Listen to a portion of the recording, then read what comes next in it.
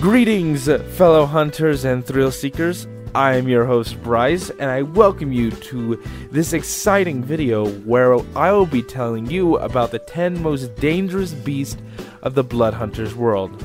For those of you who don't know, the Blood Hunters world is filled with hunters who are the bravest warriors that hunt down evil and protect humanity, for a fee, of course, from the darkness and the forces that lurk behind them.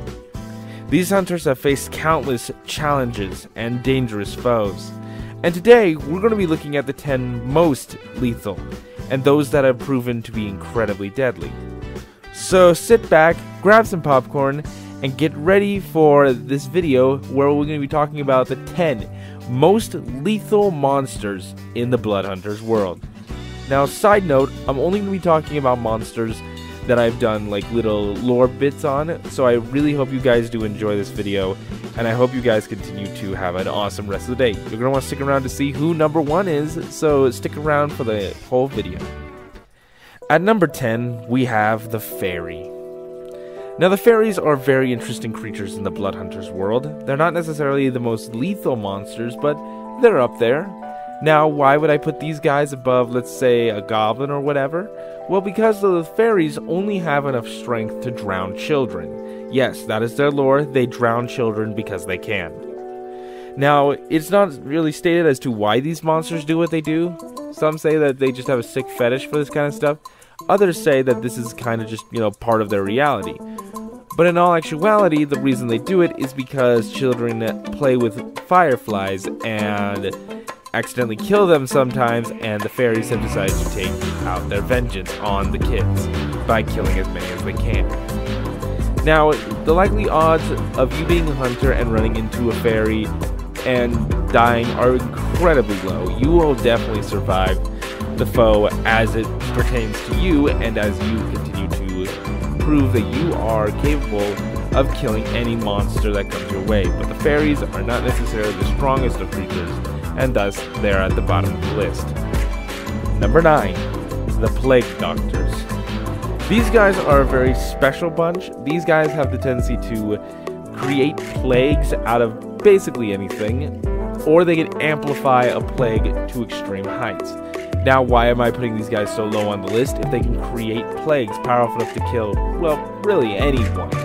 Well, there's a very good reason for that. It's because if you face them hand-to-hand combat, they're very weak.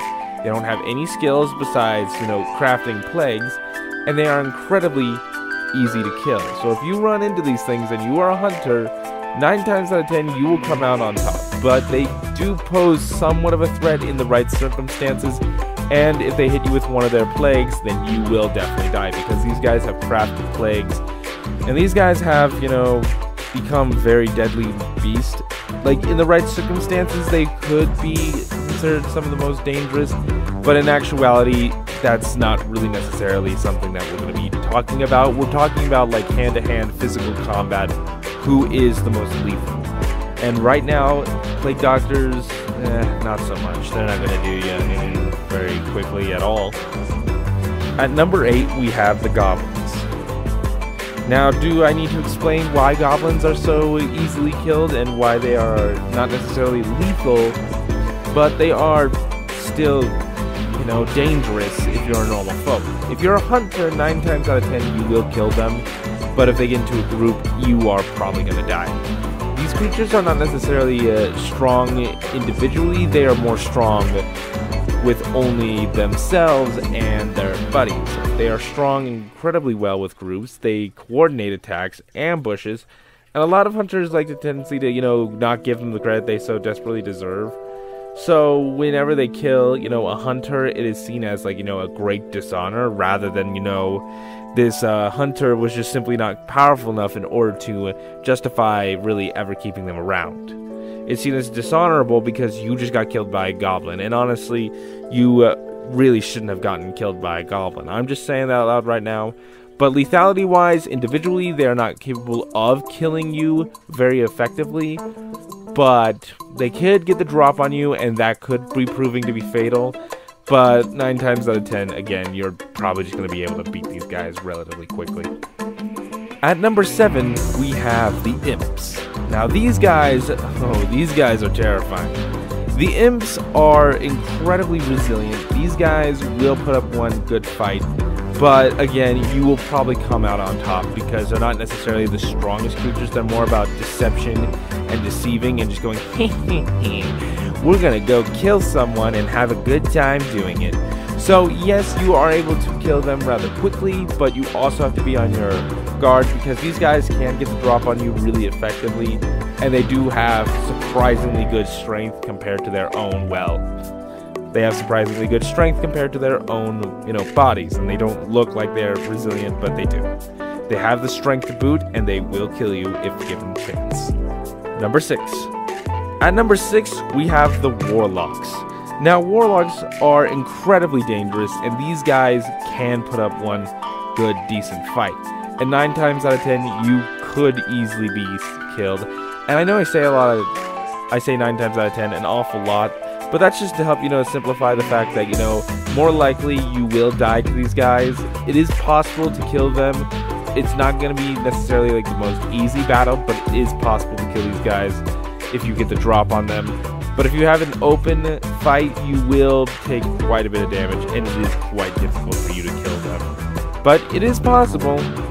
They rely very heavily on magic, but that doesn't mean that they aren't physically capable. They can enhance their abilities with magic so that they are incredibly resilient, and they can enhance their speed. So if these guys corner you, you're dead. So number 6 is where they be. At number 5, we have the Wendigo. These guys are deadly, and I do mean quite deadly. Part of the reason why these guys are so deadly is simply because they are referred to as the perfect hunters in Native American mythology, but in the Blood Hunters world, they are just incredibly resilient killers. These guys cannot be killed easily by really any means necessary. They just are incredibly strong, and they don't necessarily die easily. The only way to kill these guys is through fire, but physically, if you are facing a Wendigo and you do not have a flame weapon, you will die. There's just no doubt about it. You will die. Now, if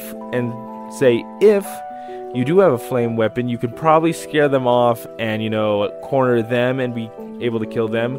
I feel like 5 is a good place to put them because it's simply just the fact that, it's a 50-50 chance you have something that's strong enough to kill them, or you don't and you die. So I feel like number 5 is where I'd put them the most because, well, it's number 5 and it's middle of the pack, but that's still really good, and it doesn't really matter. I mean, this is just a fun video, and these guys pale in comparison to the number 1 spot, so again, stick around. At number 4, we have the Undead. The Undead are a very difficult bunch to rank because on the one hand, they're not strong. They're incredibly weak, and one simple blow to the head will kill them. And now I bet you're wondering, why did I rank them so high? Well, it's not so much the fact that these guys are weak individually, but if the more of them are around, they have the tendency to mutate into the more dangerous variants. Like you have just a simple walking corpse, and then these guys can mutate together to create a faster creature, or a stronger creature, or something. So these guys are difficult to rank. I felt like giving them anything less than 4 would not really be doing them justice, but I feel like this placement is very nice, it's very generous, and these guys are still incredibly resilient. These guys do not die easily, so number 4 seems like an average spot to, put them. At number 3, we have the Basilisks. Now, the Basilisks are incredibly deadly creatures. You run into this thing and you're gonna die no matter what. Like, it's so unlikely that you will survive an encounter with this creature because that's just how deadly they are. These guys do not die easily. They take a lot of firepower, and one look at them, you will die pretty much instantaneously. It's kind of like one of those things where you're just like, alright, I have successfully killed, a basilisk, I should now be praised. If you successfully do kill a basilisk, you deserve a freaking award. It's kind of one of those things where you're like, oh, okay, this is really good. I just, successfully killed a basilisk. But also, why did I face a basilisk? Because it's absolute insanity. But number 3 feels like a good spot, but again, it pales in comparison to number 1. So go ahead and stick around for the rest of the video. At number 2, we have the Leviathan. or more accurately, Leviathan-class monsters. Now, the Leviathan-class monsters are large sea creatures that live in the ocean. And a Leviathan, like an actual genuine Leviathan, where the namesake comes from, is so freaking big that it's able to reach the bottom of the ocean and still remain standing. At the deepest point, you could see this creature stand, and half its body would be above the water. Now, these creatures are incredibly rare to find because if you find them, 9 times out of 10, you're dead. Like, these creatures will kill you pretty much instantaneously. And these creatures do not really, like to show themselves. And if you do end up finding a Leviathan, it is possible to bribe them into protecting you while you traverse something called the Sea of Monsters. Now, again, this is incredibly dangerous, and no one should really try to attempt to befriend a Leviathan, but it is possible. So number 2 seems like it's supposed to be good. It's a good place that it'll be, and I'm happy with this placement.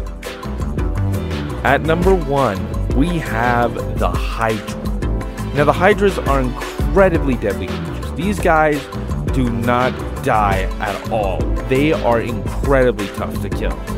Like, if an average hunter runs into a Hydra, you're dead. You're just dead. There is no real recovering. This creature just will kill you insanely quickly.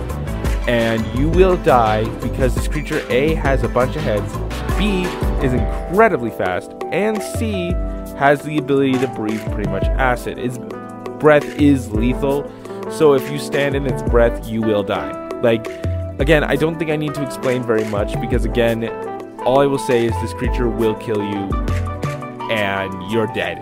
And this creature is incredibly intelligent, so even if you do end up sneaking up on it, 9 times out of 10, it will find you and kill you. So again, number 1 is where the Hydra will remain for a long time.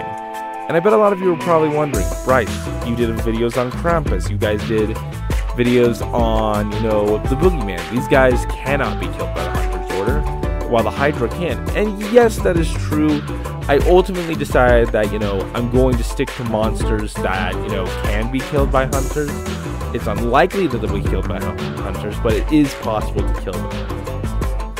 Anyway, I hope you guys do enjoy the video. I hope you guys stuck around, and if you guys really did enjoy this content, hit the subscribe button and let me know what monsters you want me to make shorts on and bring into the Blood Hunters world.